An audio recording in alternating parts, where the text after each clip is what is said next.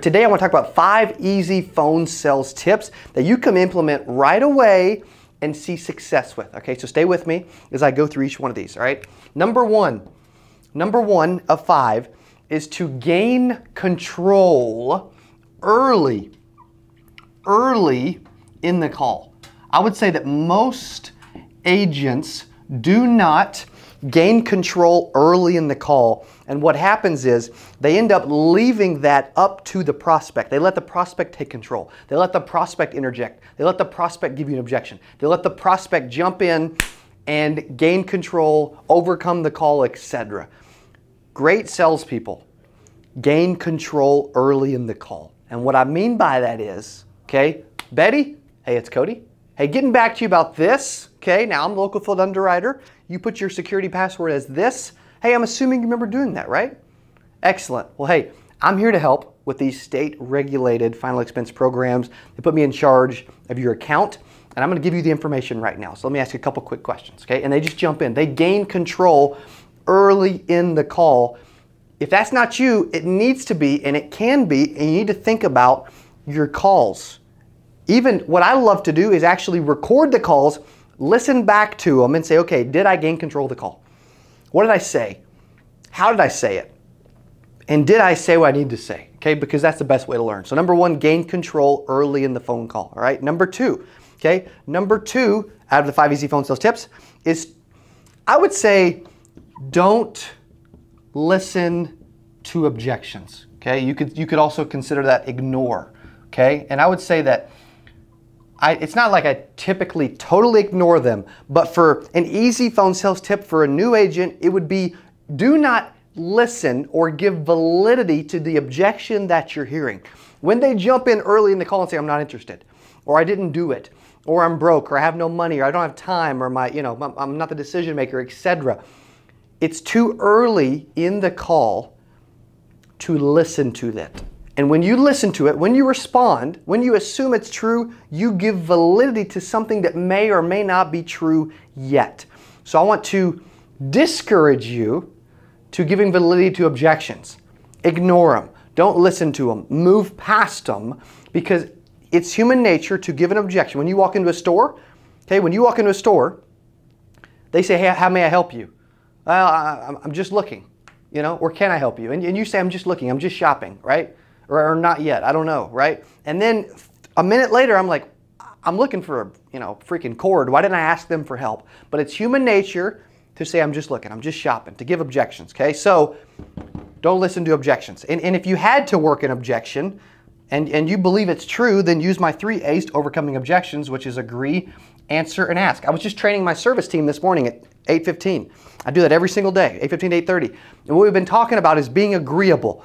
When someone says, dude, I hate your service, most people get disagreeable, combative. You should be agreeable, which is rare, and it kind of surprises people when you are. So don't listen to objections, all right? Number 3, let's jump right in. Number 3 is ask questions. That also helps put you in control, okay? Ask questions, and then shut up and listen. Most people talk too much on the phone. And the best way to gain control is to have them talking. I know it sounds different. I know it sounds backwards. I make sales when I ask questions and I listen. Okay? When they talk more than I do, I generally make the sale. When I talk more than they do, I typically don't. Okay? So that's backwards for most salespeople and how you're trained as a kid. You don't gain control by puking on them, by talking a lot. You gain control by asking questions and then shutting up and listening. And I'm not saying asking 2 or 3 questions and ad-libbing and talking a bunch. I've got salespeople here that do that, and salespeople that we train do that. Salespeople I coach do that. But you don't need to do that. You need to ask questions. Then you need to stop. And you need to listen. And you need to let them respond. And if they say, I don't know, then you need to use a hypothetical. So if you say, hey, who do you currently have for your who do you currently have for your life insurance? If they say I don't know, you need to immediately jump in and say, well, if you had to choose, okay? Psychologically, you don't want people not answering your questions. When you allow them to not answer your question, you are telling them it's okay to not answer my question. You don't have to answer my questions anymore, and you're in control. get answers to your questions, okay? By asking questions and then shutting up and listening. This is a valuable phone sales tip because this is what gets most agents in trouble, is not stopping, asking questions, regaining control of the call, and then listening to what they say, all right? I'm sure Jordan Belfort would say the same thing. He's speaking at 8% Nation 2020. I'm assuming he would say the same thing, which is, I guarantee he would, okay? Number 4, this is a little more advanced, okay? As we move down the list, this one's a little more advanced, okay? I would say the last 2. Number 4, take it away, all right? And I didn't promise I'd have the best handwriting in the world, okay? As you're probably noticing.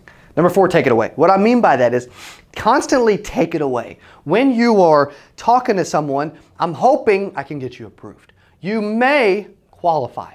I'm not sure if you'll be able to get this, but I'm hoping that you can.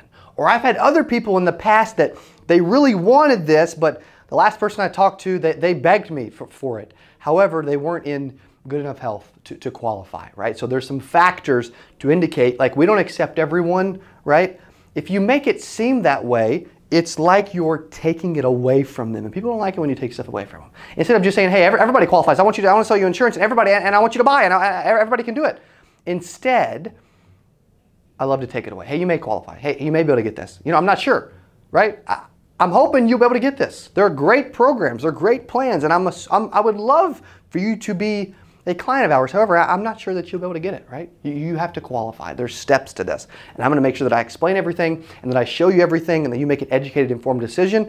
And that when it comes time, you're prepared and you're ready to make that decision. And hopefully we can get you approved, because I would love to get everyone approved. However, it's not always possible. And I know there's people out there that I wish I could have helped, that they also wish I could have helped them, but I can't help everybody, right? Take it away. Use some jargon and some language to be able to take it away. And professional advanced salespeople know how to take it away, okay, in the middle of a sale when they ask questions so that they want it even more, okay? And it also comes down to the value, right? When you're building the benefits and you're going through the value of the benefits and you're getting engagement and you're asking those 8, 9 trial closes that we talk about, that's a big piece of that, okay? Is to take it away, all right? Number 5 is to assume every step of the way. Assume they're going to answer the phone. Assume you're talking to the right person. Assume that they're going to allow you to gain control of the call. Assume that they're going to answer all your questions. Assume that they're going to be able to afford it. Assume they're going to pick the middle option when you give them 3 options. Assume that they're going to answer every question along the way. Assume that they would love this. Assume that they have the need. Assume they can afford it. Assume they want it. Assume everything. Successful, because a successful salesperson that wants to get great at phone selling is not going to ask a question, are you interested in this? That's never going to come out of your mouth, right? If it is, let's cut it out. Successful professional salespeople instead would say or would ask, I'm assuming that this is of interest to you, which is why you responded.